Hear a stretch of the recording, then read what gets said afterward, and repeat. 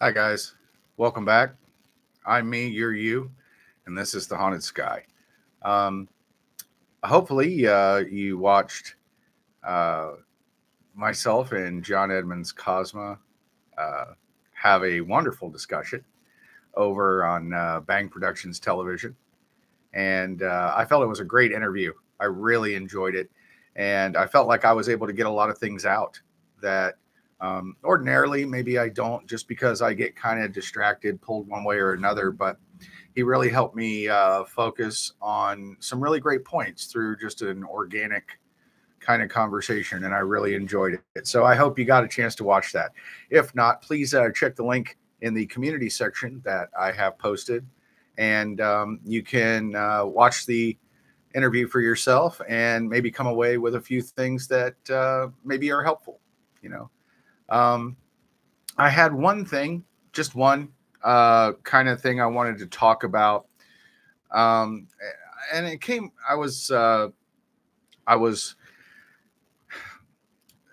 looking for something. I think it was a picture, an image, or something, and I typed in gray alien. That's just all I typed in, and the first thing that popped up in the search was Wikipedia, and Wikipedia has gray aliens categorized as folklore, even though thousands of people have recorded interactions with them with corroborating evidence, and anything which has multiple witnesses and corroborating evidence is not folklore. It is fact. Okay? Have you ever seen something that other people haven't seen? Like, have you ever seen a bear? I have. I saw a bear once, but prove it. I mean, imagine that you don't have a camera strapped to your head 24 hours a day and you see something that you don't have a photograph of. How would you convey that to another person? Right? Well, that's exactly what I've done. And that's exactly what thousands upon thousands of people have done, countless others.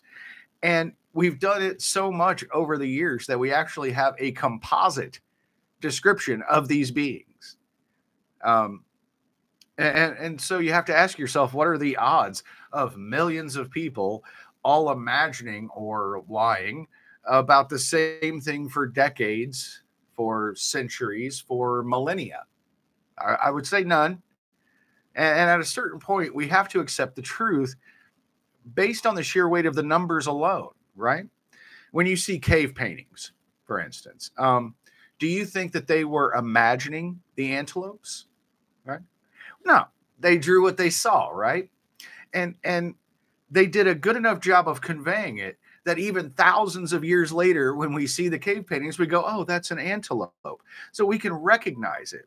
And what I can tell you is what these beings look like, what their craft looked like. I have pictures of their craft. I have video of their craft. I have recollections of my experiences and the tokens they have given me. It's not folklore. Yeah? More of a lifestyle, really. No, we who are interested in conveying the truth are the ones who are constantly obstructed by asterisks. You understand? Everything has to come with an asterisk or a disclaimer, and all these little games that people have to play. These psychological games of semantics and hedging bets that I find to be fascinating, but also at the same time very frustrating. You know, because I'm tired of my reality being called folklore. It's not folklore. It's happening to me. Do you think that this image on this backdrop behind me is based on imagination, or is it based on fact? We have this unerring ability to deny our own reality to our expense, unfortunately. Yeah. And we go back thousands of years and we say, oh, well, we could see how they did this, and we can see how they did that, and we can see that those beings, oh, that's imaginary. Why do human beings do that? Why do we assume that part of our recorded history is true and part of it is imaginary? You say, well, you'd have to say to yourself, well, if these gods who came down out of the sky are imaginary, then maybe this other stuff is imaginary too. Or would you take the other tact and say, if all this stuff they're saying is real, why isn't the rest of it real? From a certain perspective, from a certain context. I'm not saying that these beings were gods. They weren't gods. I'm saying they were to these primitive humans, they were gods. They were like gods to them. What else could you compare them to? When your greatest invention is the wheel, and you see these things floating in the air and coming down in beams of light and have all this knowledge and this amazing kind of show. I mean, look at the light show. That's an amazing show. Now imagine 2,000 years ago seeing that, 5,000, 10,000 years ago. How would you interpret it when you have no scientific context in which to base it? Well, you'd have to base it in superstition. When you don't have science to lean on, you have to lean on superstition now. And you have to say, these are gods and these are angels. And this is the spirit of God. When really what it was is someone talking in your head, because you don't know what telepathy is. But you say, and the Lord moved upon me. You see, and it's these type of misunderstandings that create this continuance of superstition. And oh, hi Chris, hi Garrett, thanks for being here. Nice to see you. Hey, let me read a couple comments. John really got into your head and it was awesome. Yeah, John did a great job, didn't he? It was a very easy exchange, and he has a wonderful manner about him that kind of puts you at ease. And he, he was like, I'm going to let you talk. Like, I'm not going to cut you off. Like, I'm not going to do that. Like, he saw a couple other people kind of wanted to cut me off a little bit.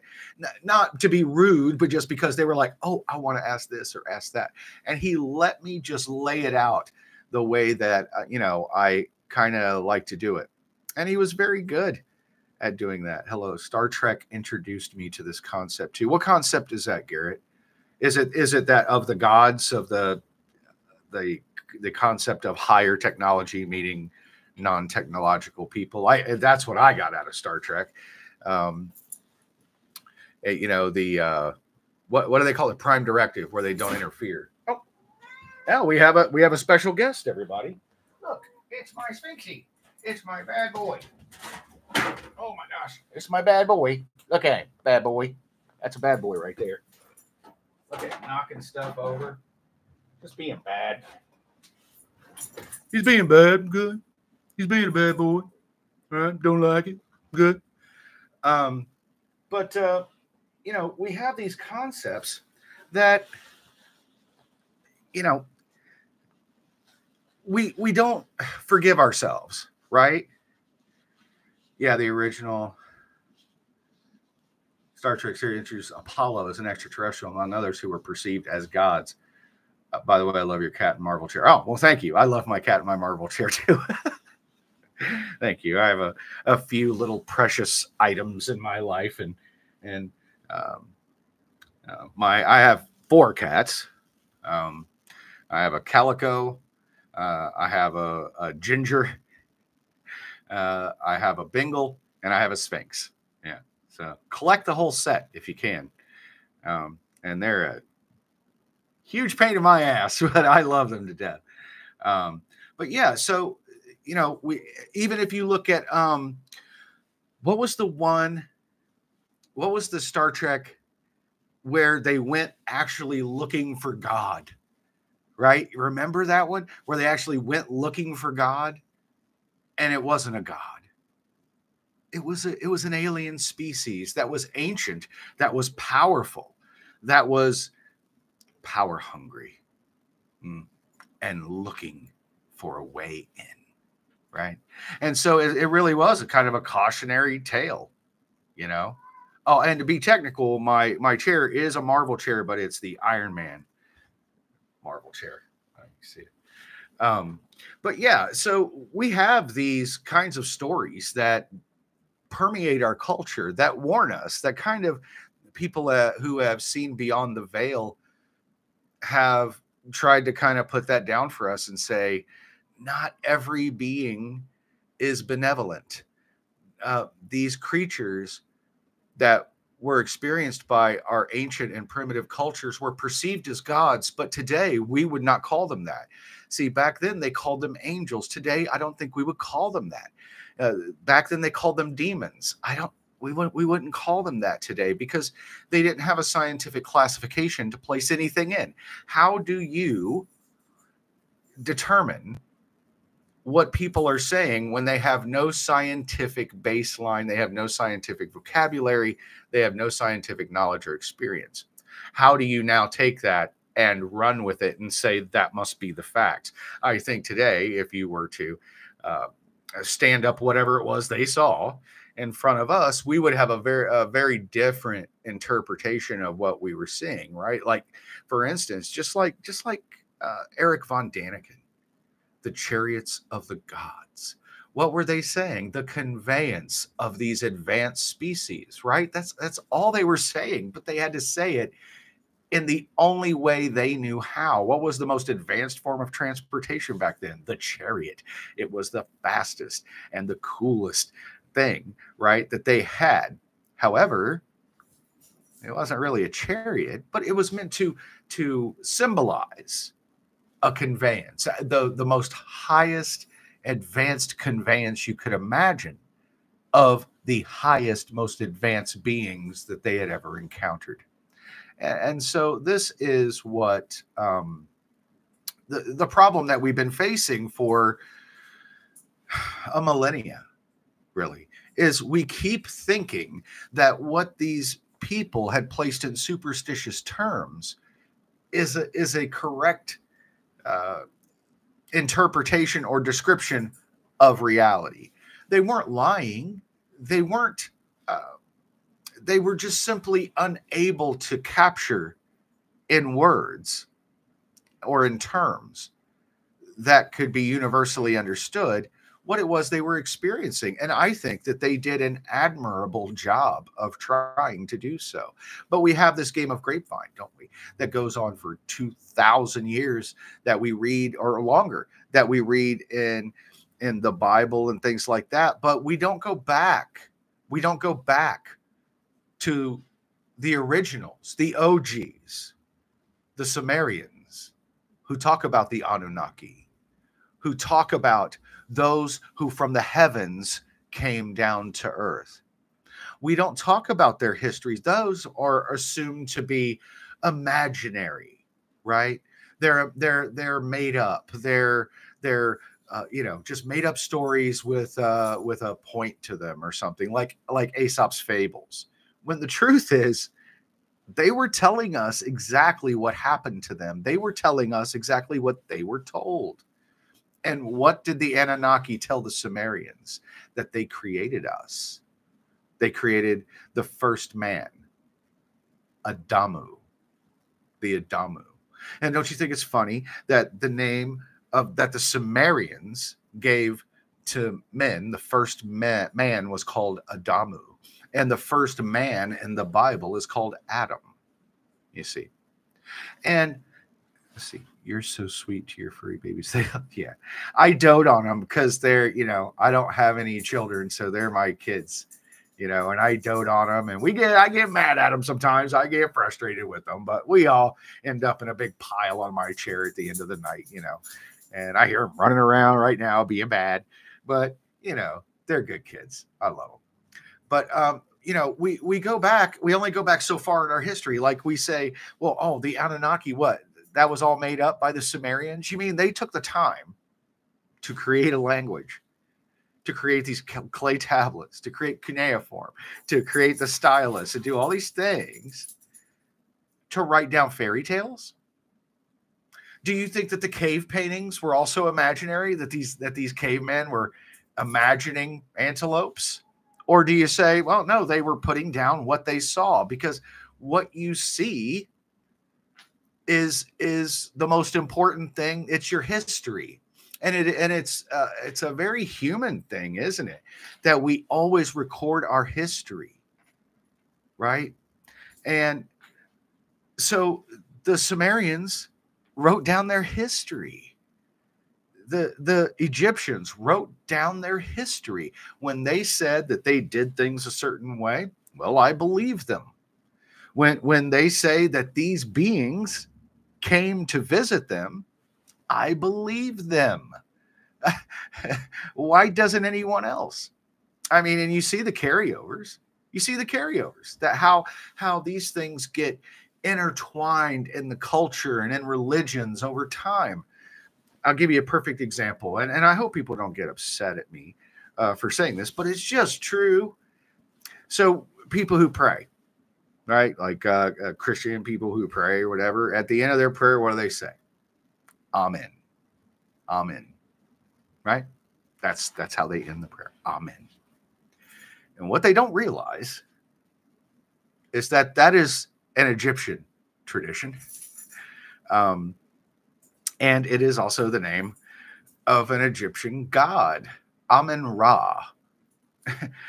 Amen-Ra, the sun god. Amen-Ra. And so it was part of the Egyptian tradition because they had so many gods, right? That if you said a prayer, you would have to say who the prayer is to, so that God would receive that prayer. And so at the end of the prayer, you would say to Amen, right? To Amen. This prayer is to Amen, to Amen-Ra. But Christians who pray and say Amen at the end of it are carrying on this tradition from Egypt from thousands of years ago, before the Christian Bible was written, before Jesus of Nazareth walked the planet. They were praying to Amen-Ra, and they were using this prayer structure where they would formulate their prayer and then they would say Amen to Amen at the end of it, so that God would receive that prayer. Let me see. Do you believe in feline extraterrestrials? It may be far-fetched, but I believe our earthly house cats are descendants of that. Yeah, they have a name, right? What is it? It's something like lion. I can't remember what they're called, but yeah, I believe that there is a species that is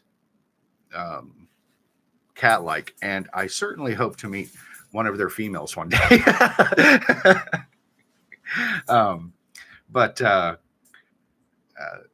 I believe that there are many different types.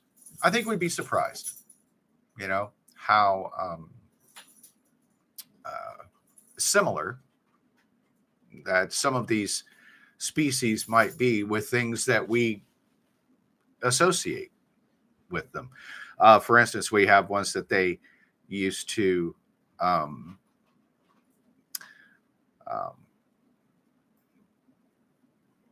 talk about. There are ones that are like insectoid, right? We have ones that are cat-like. We have the Nordics. We have the small grays.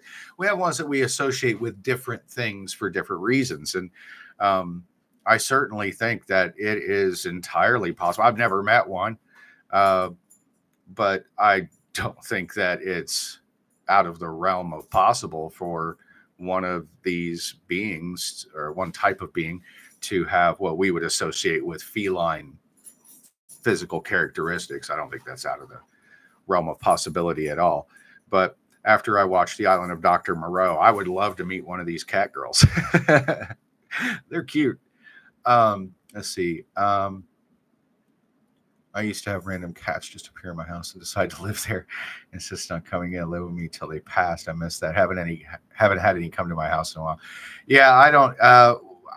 I've actually rescued a couple of cats like that just showed up and said, "Hey, you seem awesome. Help me." And we rescue them, find them homes, or adopt them.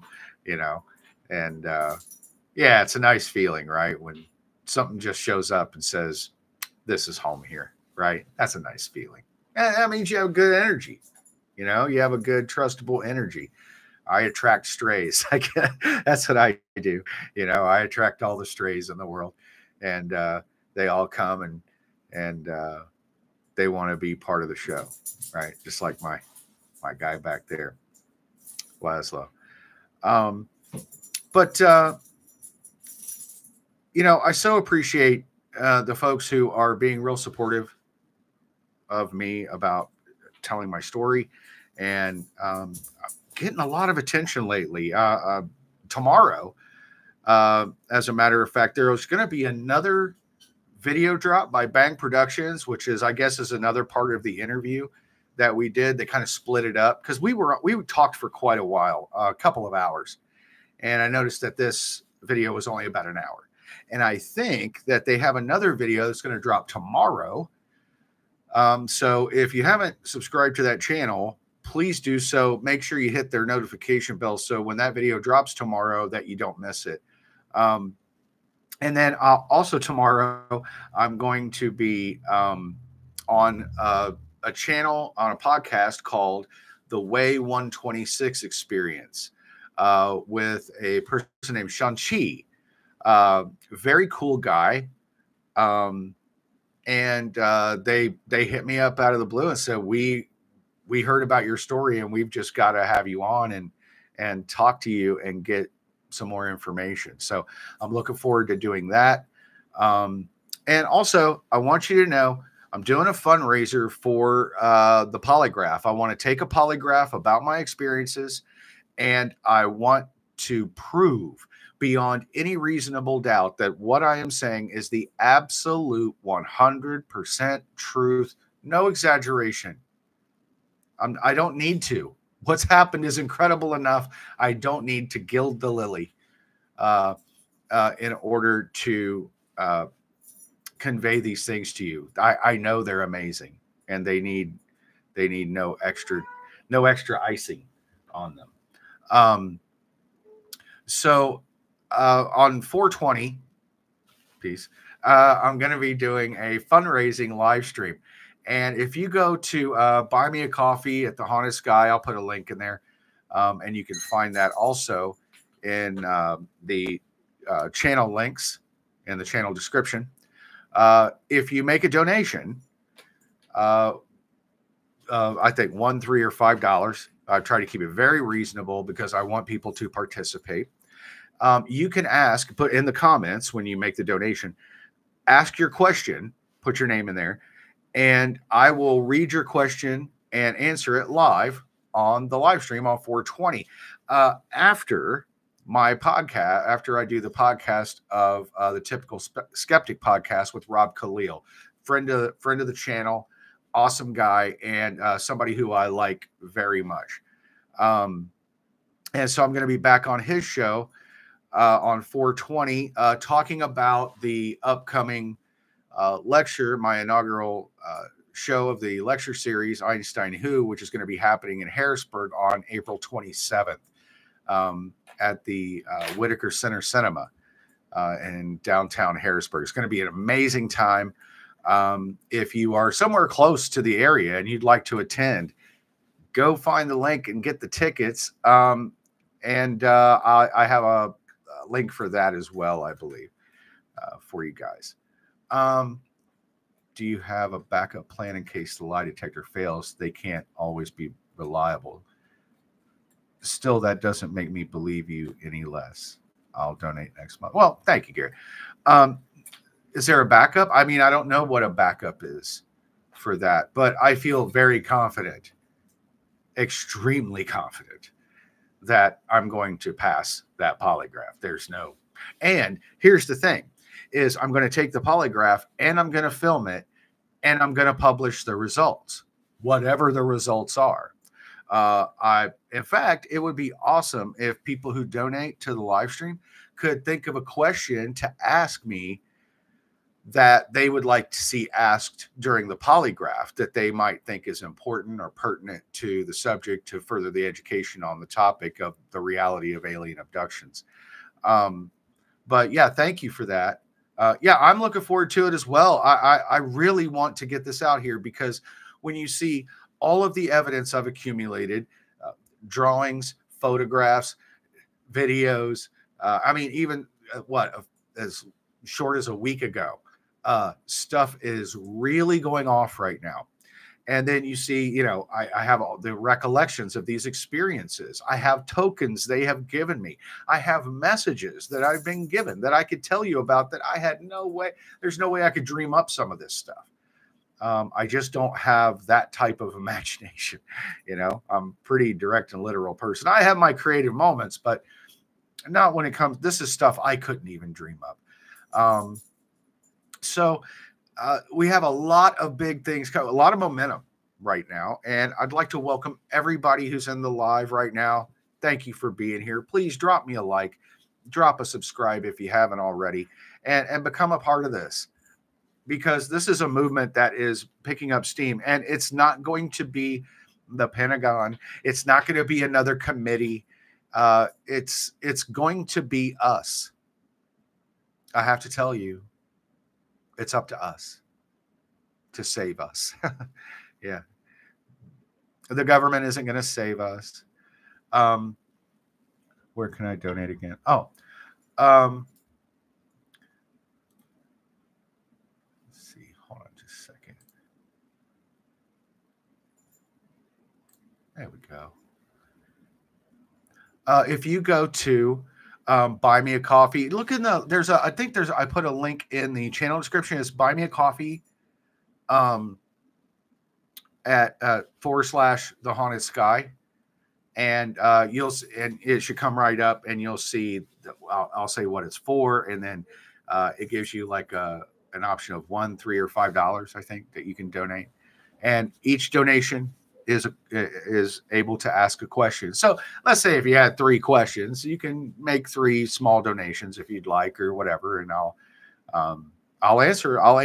If everybody just donated $1 and asked a question, I will answer 1,200 questions if I have to, because this is really important to me.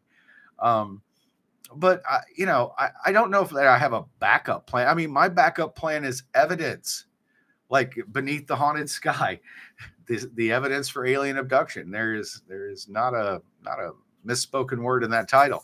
I have the evidence. That's the other thing.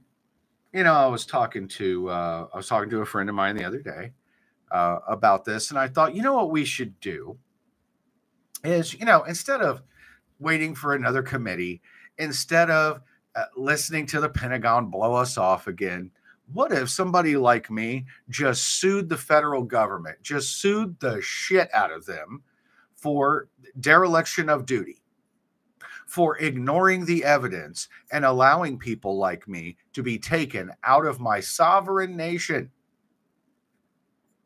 to be taken out of my own home due to a lack of their security because of their denial of this topic. Yeah. And then produce all of my evidence to a jury in public. You can see it. Look at this picture. Look at that picture. Is that a weather balloon? Look at the stones they gave me. I will tell you what they said to me. I will tell you what they did to me. And I don't know that you're going to want to hear it, but it's certainly going to go a long way toward making the government have a completely different stance on this topic. And thank you, Garrett. I appreciate you too. I'm glad you're here. Thank you so much. But what if we just sued them for incompetence? Like, if you don't know that they're here, you're not doing your job. If you don't see the craft that I have pictures of, if you want to lie, when I have a picture, I witnessed a cigar-shaped UFO hovering right over Wright Pat Air Force Base and being chased around by airplanes. And I have a picture of the craft, and I was standing less than a quarter of a mile from Wright Pat when I took it. And I watched your planes get clowned on by something from another planet. Well, then you are being disingenuous. You are being derelict in your duty to protect the citizens of this country. And you should be held accountable for that. I feel like what we need to do is we need to take the fight to them. I'm not asking for disclosure.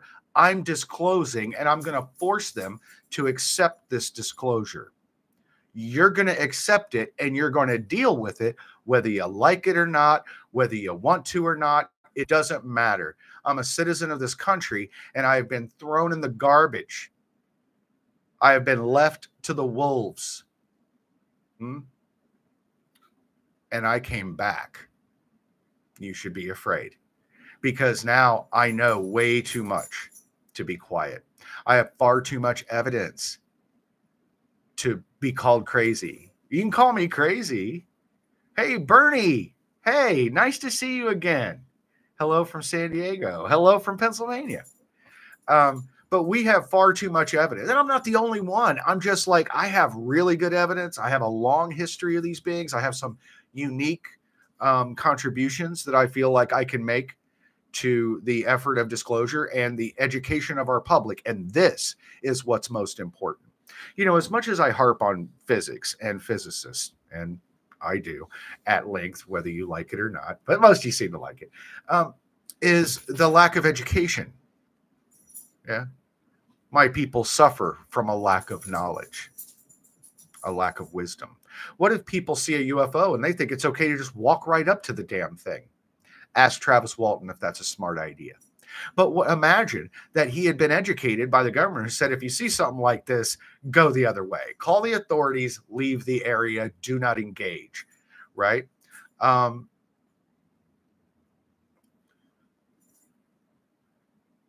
This guy censors comments. That's how you can tell he is low IQ.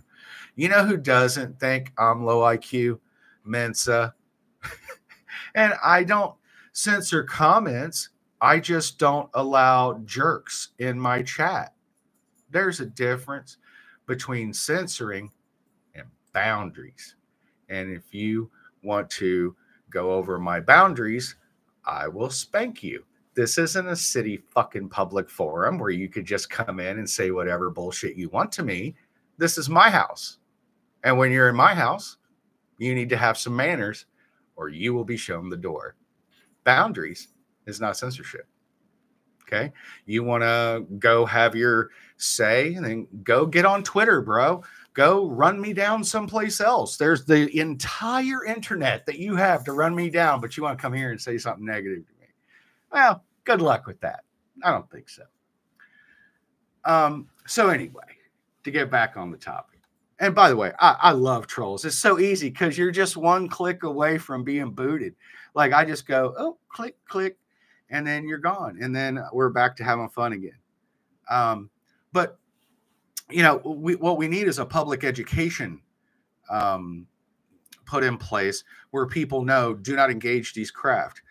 Do not, if you can help it, try to be around these craft or these beings because they are they can be highly dangerous and unpredictable because we don't know enough about them to risk ourselves or our families or things like that, you know. And so we need people to be aware, not just of what to do and what not to do, but first we have to get them over the hump of they exist, right? It's not even a matter of debate anymore.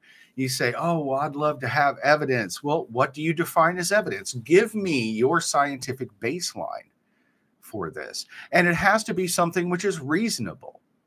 For instance, people who say that we haven't proven the existence of aliens or UFOs, well, then prove the existence of lightning. Please.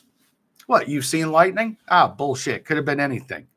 You misidentified, right? Well, I have pictures of lightning. Well, I have pictures of UFOs. Well, we have videos of lightning. Well, I have videos of UFOs. Well, we have people who've been struck by lightning. I've been abducted. How far do you want to go down this trail before you realize the evidence tracks? And the evidence doesn't just track with me. I'm not the only person on Earth being abducted. There are about, at any given time, about 20 million of us on this planet. Now, that seems like a really big number. But when you break down how small a percentage that is based on the worldwide population of 8+ billion people, 20 million is a very small sample. So they keep the sample low enough as to not spook the rest of the herd. You understand? And then it's the government's job to sweep whatever spooks the cattle under the rug, right? And to say, go on about your lives, nothing to see here. There's no evidence. Try to get on Coast to Coast AM with George Norrie. You know what? That's a good idea. I should try to do that. Oh, wait, shit. I forgot. I was already on there like a month and a half ago. You can go look it up. There's a part of the interview, which I was so happy to do, by the way. It's called Ranchers, Wranglers, and Rustlers. If you go like look it up on Coast to Coast AM's YouTube page, you can hear part of that interview. If you go over to Coast AM and you become a Coast to Coast insider, I get nothing for saying that, by the way. Then you actually can go into the archives, and I have 4 different interviews that I've been on Coast to Coast 4 times, and the last time that I was on there, I actually was talking to George about my book Beneath the Haunted Sky, and it was an amazing time and one of my favorite interviews that I have ever done, because I've always wanted to talk to George about these experiences and see what questions he would ask me and things like that, you know. So that, and by the way, it was a great suggestion. I've already done it. So make sure you look it up, and make sure that you watch the one we just did on Bang Productions. I guess they're going to drop another one tomorrow. Tomorrow, I'll be on the Way 126 experience with Sean Ching, where I'll be doing another interview on his podcast. And then I don't guess I have anything until 420, where I'll be back on the Typical Skeptic podcast with Rob Khalil, friend of the show, friend of the program, friend of the channel, and friend to abductees. And he's been so supportive of me. He even announced my lecture for the Einstein Who tour that's kicking off in 27th of next month. And we got a lot of momentum right now. So if there's a show that you'd like for me to be on, let them know that you'd like to have me on. I do have some time between now and the 20th that I can do some of these. If you drop a like, if you drop a subscribe, if you'd share some of this stuff with other people, I would really appreciate it, because that's how we've gotten this far. It hasn't been big advertising. I'm not a brand, right? I'm just a guy, but it is the grassroots. It's the folks like you who said, go listen to this guy. You got to hear this. Watch this video. Listen to what he says about that. Oh, that's a good point. Look at what he shows. You know what I mean? And it's that talk about it that gets other people to come and find out for themselves, you know, what's really going on. I got a little surprise for you. Okay. I was going to save this until the live stream, but I don't want to save it till next month. You guys have been so awesome to me that I would very much like to give it to you now. Okay. Would you like a gift? Yeah. Let's see if I can find it. What do I do with it? Ah, there we go. So I have a drawing, another drawing that I have done, which was based on one of my experiences. All right. And it was during this time when it was being explained what was going on, what their agenda is, what their goals are, what they're doing, and why they're doing it. And he didn't just tell me. This being took me around and showed me some things. And I'm going to show you what I saw. And one of the things I saw that they showed me was this.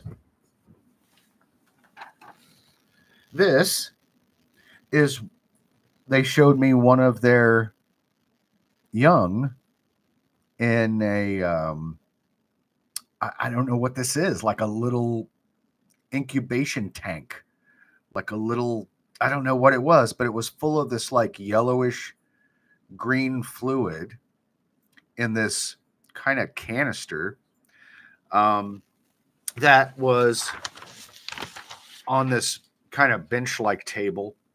And the canisters were about, let's see, I can do this on camera, about yay big, about this big around.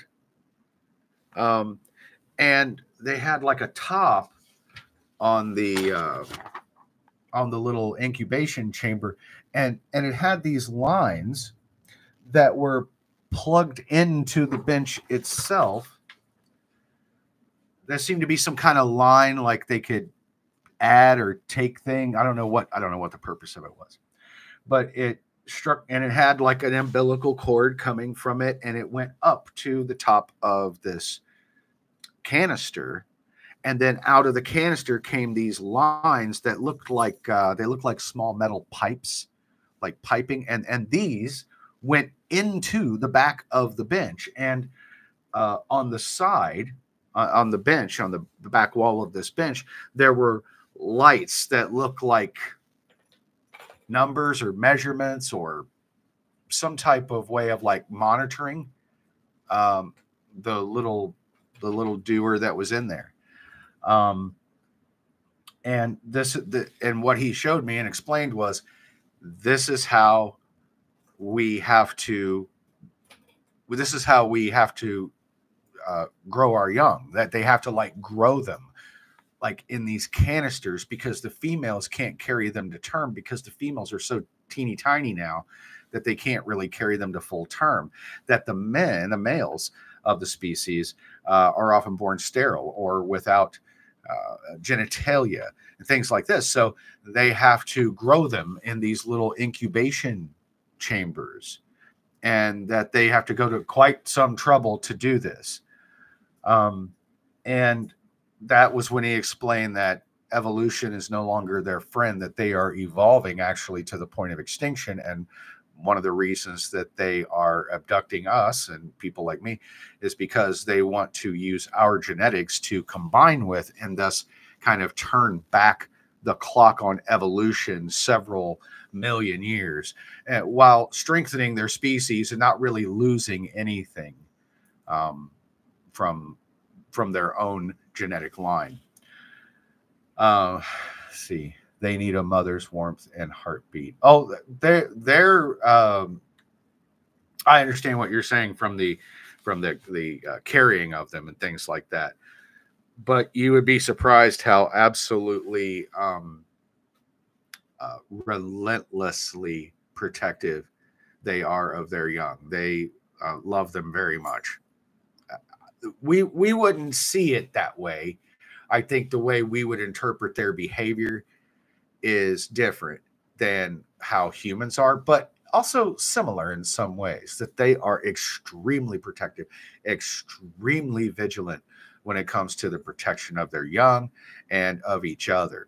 And the females are the vicious ones. The males are very kind of non-emotional, very just direct about. The females are the ones who are kind of, they're the lionesses. They are that's what they are. That's what the cat people are called. The Lyrans, right? They're called the Lyrans, Lyrans. I think that's right. Is that right, Garrett? The Lyrans, when they have like lion-like features. But anyway, these small grays, the females are absolutely 100% vicious when it comes to, they have a zero risk policy, which, as I explained before in one of the videos, where they actually had me meet one of these little guys that came from me, and they came from me and this small gray female, and you could tell that she was very hesitant in me meeting them, because humans are unpredictable. Would you bring your little guy into a gorilla cage? Like, no, probably not. And if you did, you would have a weapon trained on him the entire time. And if you so much as twitch, I'm going to put you down, right? Now, that isn't what happened. But what happened was actually very cool. It was a misunderstanding on my part. But when she brought him in, I just ran up and just hugged the little guy. I didn't even wait. There was no talking, no nothing. I saw him. I knew he was mine, and I just ran to him and loved him up. I just hugged him and told him, you know, that I loved him. And then I think that she saw I was becoming extremely emotional. And I think that what they were upset about was that I wasn't going to let him leave. That's what they were like, you know, he can't stay. He can't stay, which I understood. I understood that. And I wasn't going to do anything to prevent that. But they were just going to make sure that I was going to let them leave. And so she, boop, I just felt something tap me on the back of the head, and then blackness. And then I woke up in my bed. But I got to meet one of the little guys. And so I know what they're doing. And believe me, their mothers love them very much. They are not that different from us in that way. Oh my God, I've been talking for 45 minutes, you guys. I can't believe you let me go on this long, but I'm having a really good time talking to you, and I'm so glad that you're here. We are building a really good little community here, I think. And, you know, and the couple of jerk faces whose big, ugly face is as dumb as a butt, and they want to come in here and cause trouble, like click, click, gone, gone. And then it's like, it's nice, right? And, but we get very little of that. I have been very surprised, actually, at how little of that we've gotten on this channel, because people have been coming in with such a positive attitude, with genuine curiosity and interest in this subject, that they, you know, some people have actually validated some of my experience, said, you know what you're talking about on this. And I appreciate that, because it all comes from the heart. There's no scam here. I don't have an app to sell you. Sorry. I can't teach you how to communicate with aliens with your brain through an app for $9.99 like Stephen Greer. And I don't pretend to know everything. Okay. I don't. I try to know as much as I can. I try to tell you everything I know, but I know that at a certain point, that's going to fall short. It's going to be insufficient to all the questions that you have. It falls short of all the questions I have. That's how I know. But I feel like if I didn't tell you, if I didn't share with you everything that I know, I'm robbing you. And I'm robbing myself, because now I went through all these things and I have this information, and I'm going to do what with it? Nothing. Of course I'm going to tell you, right? But I'll only ever tell you what I really know. And if I don't, I'll just say I don't know, you know. And there are other people besides myself who have had these experiences, and it's almost like we've all been given a small piece of the puzzle, all different kinds, and we have to come together and put all of these pieces together to get the full picture, really, of what we're looking at. But what we have to understand is that these pieces are important, even just the individual pieces. But when you put them together and you start making sense of it all, now we have a much broader vision and a much broader concept of what it is we're dealing with. And this is reality. UFO abduction is a reality. Alien abduction is a reality. Extraterrestrial craft are a reality. You're going to have to get your mind wrapped around reality. Okay. And I'm trying to help you do that by giving you the real facts, and not pie in the sky stuff, not trying to, you know, scam or be greasy, you know, anything like that. Let's see. Yvette, I'm sorry if this is a duplicate. I'm new to this. Wanted to thank you for putting yourself out here. I heard you on Coast, bought your book, loved it. And I love your lightning analogy. Oh, thank you very much. And thank you for buying the book. And thank you for being here and just saying that. That means a lot to me. Thank you, Yvette. It's very important. You know, when you do put yourself out there, and it's tough, because, you know, you're going to hear some of the trolls and stuff that are out here. They always have something mean to say to you when you're being as vulnerable and benevolent as humanly possible. Somebody has something negative to say. So when people recognize that I'm putting myself out here, I'm being very vulnerable with you, I'm telling you something that, like, people get made fun of for. People make fun of you. But then when you start applying logic and you start throwing logic back at them, you notice that stuff shrivels up real fast, right? Like all that, like the lightning analogy. It's like you want to tell me I need to prove something. How about you point that same standard at yourself and see what you can do with it? You couldn't prove to me you saw a bear in the woods. If you saw a bear in the woods, I'll be like, okay, how do I know that that's what you really saw? Well, I'll show you. I can draw it. I'll write it down. Oh, well, that could be anything. Oh, you know what I mean? And it's like they don't want to apply the same standards to themselves that they do to others. And it's simply a psychological rejection, really, of a truth that they're not ready to accept. And I want to help people accept it, because the quicker we accept this, the quicker we can move on it as a species. Yeah, people don't want to hear things that shake their paradigms. That's right. That's well said. People have a psychological rejection. It's not an intellectual one. You see, it looks like one. It looks like that person isn't very smart, if that's what you... No, it's not based on intellect. It's based on fear. It's based on emotion, right? And how do we motivate people or demotivate people into doing things? We do it through fear. Yes. And so what I want to do is help people get over their fear by informing them. The more information you have about something, the less you have to fear. Now, it doesn't mean that you shouldn't be wary. It doesn't mean that you shouldn't be cautious. What it means is that you're going to go into it more informed. You have a foothold on the subject, so it can help alleviate that psychological discomfort that comes along with something that seems so big and so overpowering, that if you can make sense of it a little bit, well, then it becomes a little less scary, doesn't it? And that's what I want to do.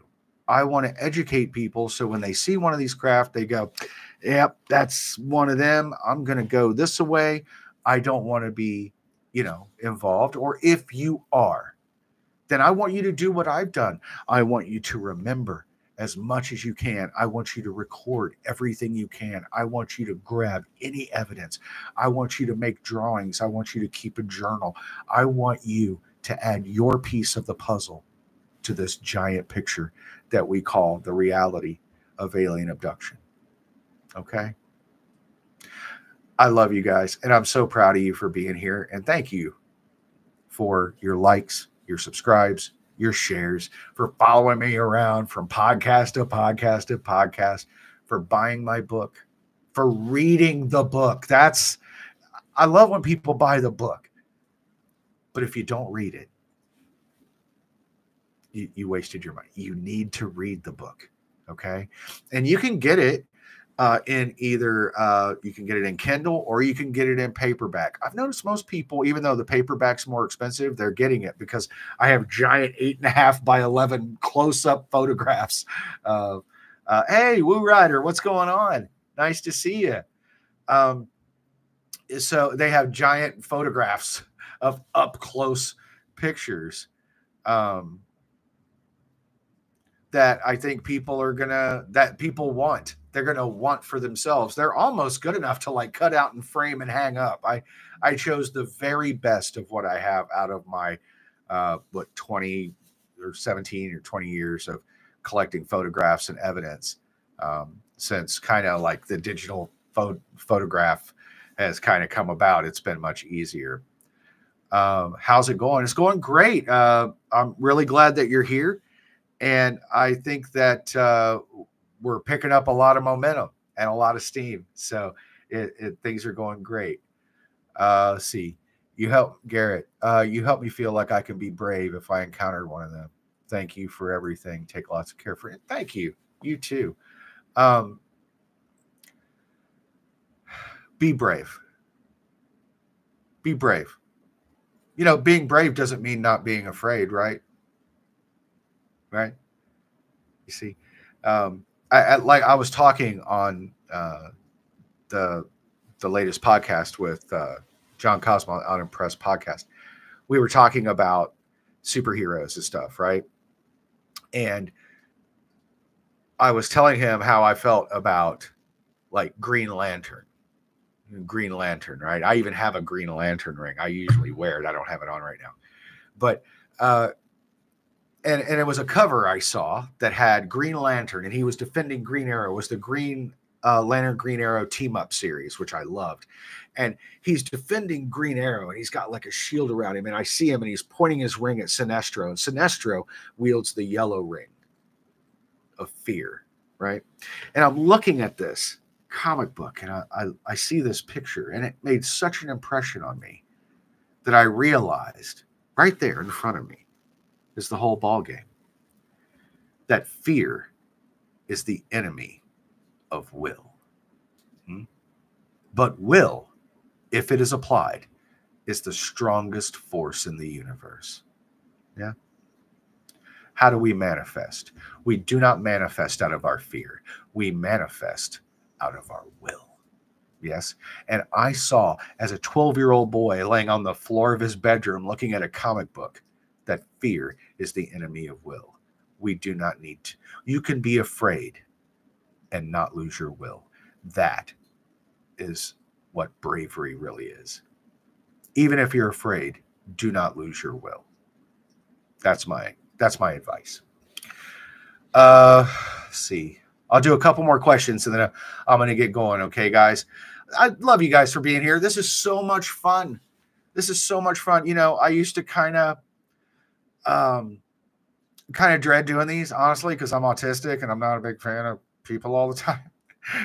But I have been having so much fun tonight talking to you guys and discussing these topics because I feel like I don't know if it's the timing. I don't know if there's a shift, like how John was talking about a 3D into a 5D reality. But I have noticed that people are now starting to come to me. I get emails, I get messages, I get all kinds of stuff from people now who are like, I want more, I want more, I want more. Right. And I love it. And I'm here for it. Question. Why is Danny Sheehan lying about photos he has of craft with symbols? When approached to show, he said he no longer has them. I don't know who Danny Sheehan is. I'm sorry.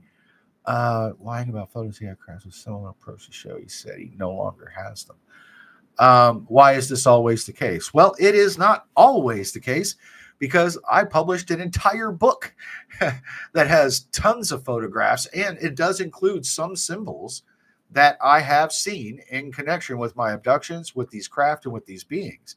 I hand drew them out because it's the only way I have. But it is not always the case. Not in my case, anyway. And I kind of, but I do know what you're saying, though, because I think maybe that's why, maybe that's why I did it. Maybe that's why I wanted to do it so much, is because I have often had that same frustration that you have of, why don't people just say it, let it out, show it, and tell what they have? You know, I think sometimes people get intimidated. They get afraid. They hear the Men in Black stories or the government's coming to get you stuff.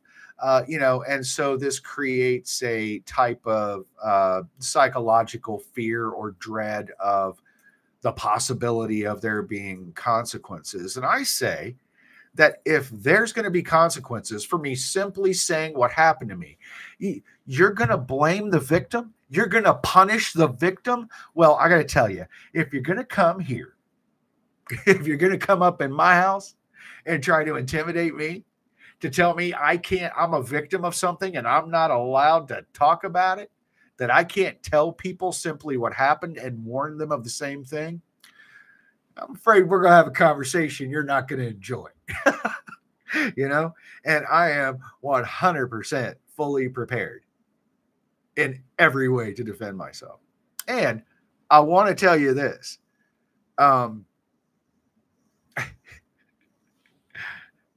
Let's see. You are, I should have clarified people in the big spotlight on ufology. Oh, okay. So I think I know what some of that is. Some of that is they're full of shit. Some of them. You ever notice, like, and I kind of harp on the guy, but he kind of deserves it. Stephen Greer, like, he is a phony, man. Like, he's a phony. He's like, oh, look at these photos we took at this CE5 event. And what you see is a blurry, splotchy thing. And he's like, oh, and you could clearly see the alien. Like, I don't see anything. And I know what they look like. And I don't see shit. And I can teach you how to talk to aliens with your brain through an app on your phone that I'll sell you for $9.99. Like, come on, man. See, that's snake oil, bro. That's snake oil. Immediate, you are the real deal. Oh, thanks, Bernie. I appreciate you. And I am. And I want to always convey that to people that there's zero horseshit over here. Like, I don't play that. I tell the truth, and I say what I know. I say what if I don't know. And that's the only way that we're going to be able to have knowledge and information that we can truly rely on, to say, that guy doesn't know everything, but what he knows, I want to learn, right?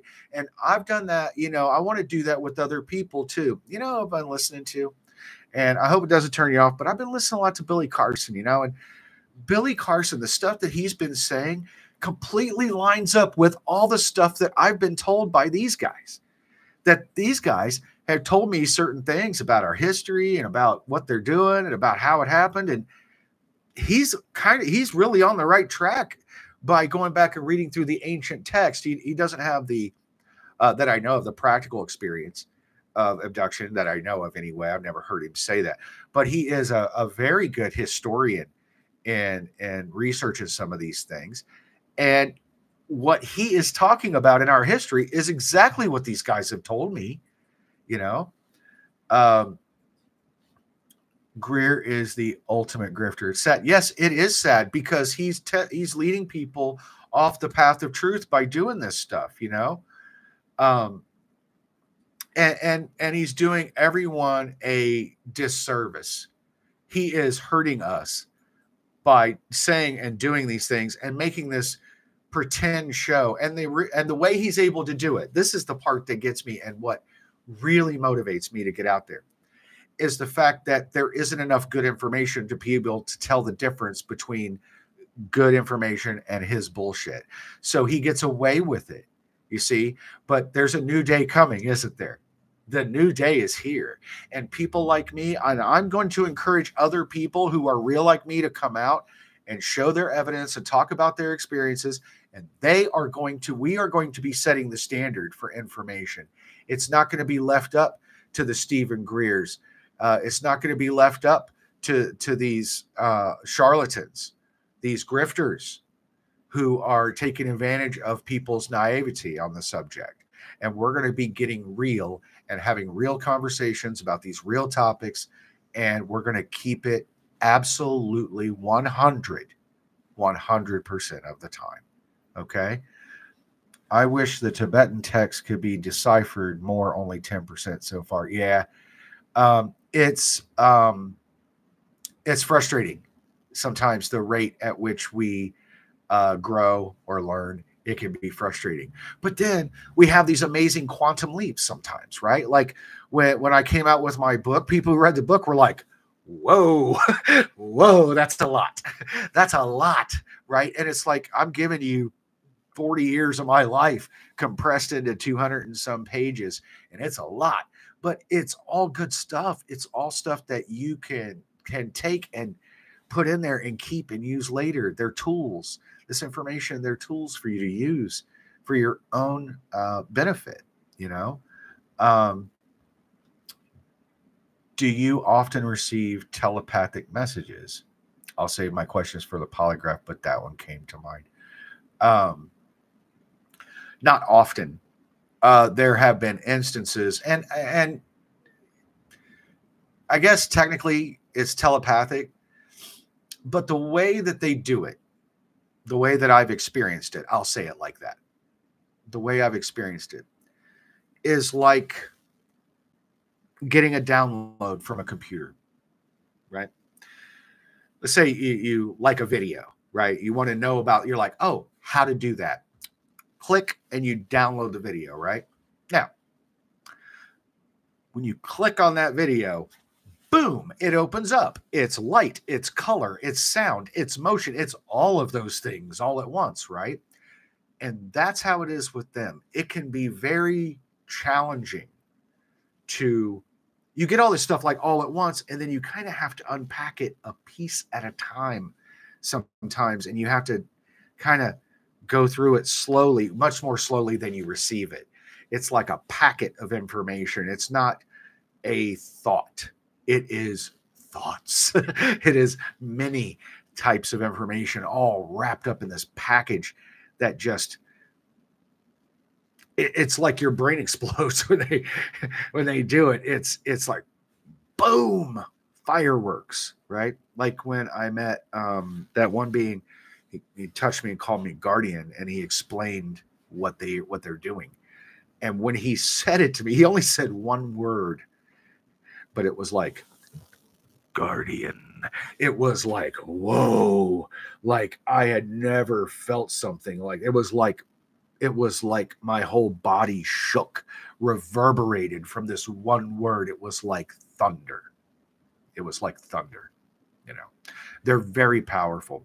And one of the things that they struggle with is dumbing it down for us. Like he said one word, but when he said one word and he touched me, my brain exploded with all of these images and conversations and understanding and you know, it was just, oh, I got the whole thing all at once. And then you have to sit there and kind of pick at it a little bit at a time and digest the information much more slowly than you receive it. I like your attitude. I'm from Queens, New York. Yeah, well, okay. I guess I do have kind of a confrontational. I don't mean to be, but I'm direct, and I don't fucking play games. And like, I'm just gonna tell you straight up, you know, because it's the only way I know how to be. There's something about my type of autism that I just don't have much of a filter. I mean, if I think something's right to say, I'm going to say it and consequences be damned. That, you know, and I don't want to hurt people's feelings or like be mean or anything like that. But, you know, I just got to tell you the way it is. And don't you think that's the right way? You know, don't you think that's the right way? It's like taking off a Band-Aid. Do you want to sit there and pull every hair out of your leg or right off? Just pull it right off and you're fine. We'll blow out. You're fine. Right. But we got to get it done, you know, and we can't do this slow drip anymore because people like me are the collateral damage of that sandbagging technique. You know, that it's great for other people to try to psychologically inure them to this, like you're lowering an old man into a hot bath. But for people like me, there is I feel a need of immediacy of we need to address this now. And it's gone on far too long. You know, and that's the thing. We're reaching the tipping point. I mean, you guys are the proof of that. By you being here and liking, subscribing, you're buying the book, you're reading the book, you're telling other people. I'm on all these podcasts. I'm going on a lecture tour. Like, people are thirsty for this now, and they're not going to take no for an answer. And since the government isn't going to tell us, then we have to save us. We have to do it. It's going to be people like me, people like you, who are going to make this change. Some of us are going to do it by talking, and others are going to do it by learning and listening and passing it forward, paying it forward. That's what we're trying to do here. Yes, I agree. Just the words are automatically implanted in your head. Same happens with me. So yeah, so I've had a couple of different experiences. One is when I was awake, I was conscious and with the being, and he touched me, and then I just got that download, and it was just like, it was amazing. There's another way that I've experienced where I would ask a question. I would see them out there. I would know it's going to happen. And so I would think about a question before I went to sleep. I would ask them something, you know. I would wake up, I'd have the abduction marks, I'd have the abduction hangover feeling. I would wake up at 3:33 a.m. like, and just sit up in bed like I had the air knocked out of me or something. And then I would go and do my ritual, brush my teeth, wash my face, wash my hands, just drink all the water in the world. And when I woke up, I would just have the answer. I would just have the answer in my head. I would have the answer like I've known it my whole life. Even though I didn't know it last night, I would wake up knowing the information like I'd already known it. Like it was a memory rather than new information. They have some way of putting the information in your head like it's always been there. I find that very strange. But that's the two ways that I have experienced their communication of concepts, information, answers, things like that. I've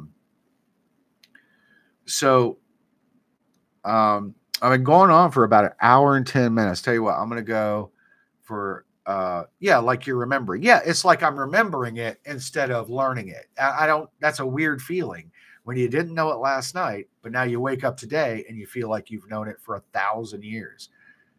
I feel like what you're getting is that feeling of their brain because it comes from their mind and their mind has already known it. And so you get that secondhand feeling of memory rather than new information. And that's a guess.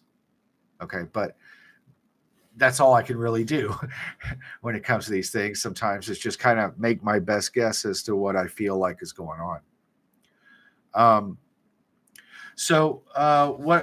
me see. We got the Way 126 tomorrow. The polygraph thing, the fundraiser is buymeacoffee.com/haunted sky. Okay. buymeacoffee.com/haunted sky.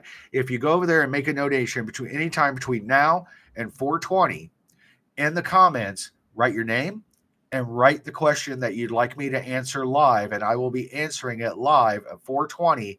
I think I'm going to do the live at 11 p.m., which will be after the Typical Skeptic podcast with Rob Khalil. Okay? And every cent that I get is going to be given toward the fund for raising money for a polygraph test so I can be questioned about my experiences and I can prove the legitimacy of my claims. This isn't folklore, guys. This is real, and I want you to know that because the more you realize that this is a real thing, the more psychologically, intellectually, and emotionally prepared you can be for when disclosure finally comes down. That it's going to be old hat to you, that there's no adjustment needed. You've already made the adjustment because you have internalized that information from good sources, from trustable sources, from people who are legitimate, from people who don't exaggerate or change their story or try to spice it up, or try to sell you an app to talk to aliens with your brain. When you talk to the good guys, the white hats, then you're already prepared with the information you're going to need. And maybe you can be an asset to help educate others who will be struggling when this comes down. Collective consciousness that we have minimal access to until it's jogged for it. That's right. And you are becoming part of that collective consciousness because you have entered my world, right? My crazy UFO abduction world. And you have heard my very sane stories.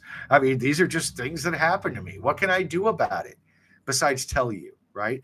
And people who have an ear, let them hear, right?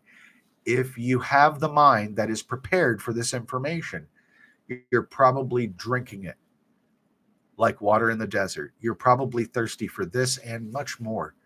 One of the things that I constantly hear, and I am very happy about that, is that my manner of communicating this information is very refreshing because I'm just direct to the point. There's no show here. It is just what it is, right?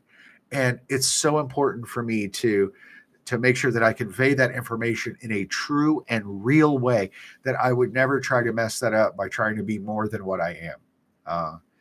And thank you, RL. Hey, thank you, Chris. And thank all of you. Thank all of you for being here. You know, I have a lot of fans, but you know what? I'm your fan. I'm your biggest fan right now because how brave, how cool, how smart are you guys that you didn't have to have it happen to you to believe it happening to me? You know, how much more fair of a person can you be than that? That's the next generation. Those are the light workers. These are the people who are going to be the torchbearers of the next level of consciousness. And I can't thank you enough. I'm very grateful. Please make sure to pick up the book. If you do, read it. Okay? Get over on Amazon. Do I have a copy around? I don't even think I have a copy of my own book near me. But pick up Beneath the Haunted Sky, The Evidence for Alien Abduction. Follow these podcasts. Join the channel. Hit the notification bell. Stay informed. Please participate. Thank you so much. Everybody who came in today, like, who are we talking? We got Garrett, we got Chris, we got Bernie, we got Garrett, we've got Yvette. Thank you, Yvette. Loved hearing from you and loved hearing your experience with my work and what you thought of the information that I'm giving you. Woo Rider, love seeing you here. Who else? That's it. Okay, that's everybody who participated in the chat. But thank you for dropping your like. Thank you for subscribing to me. Thank you for following and staying up to date on this topic, because there is no amount of committees that is going to give you the information that you can get from this little old channel right here. Nobody in those committees have met these beings. They've never been aboard their craft. They have no photographs to show you. They have no video of them hanging around their house. You're talking to the guy. You're talking to the guy. And I will keep talking to you as long as you keep listening, okay? And I want you guys to have an amazing night. And thank you so much for being here with me. It really made my night, okay? So go have fun. Have a great evening. Take care of each other. And take care of somebody else. All right. Until I see you again, keep looking up.